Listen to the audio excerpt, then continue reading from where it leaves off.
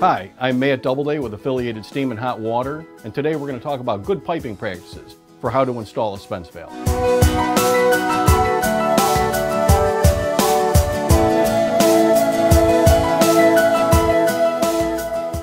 A common mistake when installing a Spence valve is not having the proper pipe sizes or lengths to provide dry, non-turbulent steam flow to the downstream side.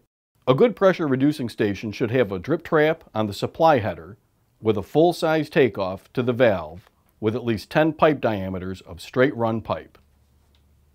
Pipe sizes should be selected based on load and velocity of steam. On this takeoff into the valve, you should install your inlet pressure gauge, full-size isolation valve, and a full-size strainer with blowdown. If you have particularly wet steam, or this is on a food grade application, you will want to include a properly sized steam separator and a culinary filter. Both need to be properly trapped. Next, you will have your main E-valve with pilot.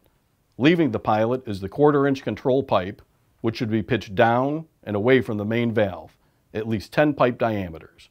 If you are using a bypass valve, use a properly sized, high-quality valve.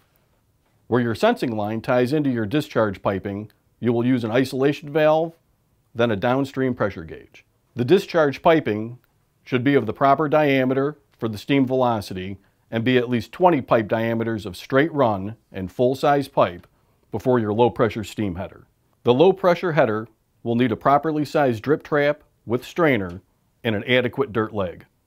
I'm Matt Doubleday with Affiliated Steam and Hot Water, and today I showed you how to install a Spence valve with good piping practice. For more information, visit affiliatedsteam.com today.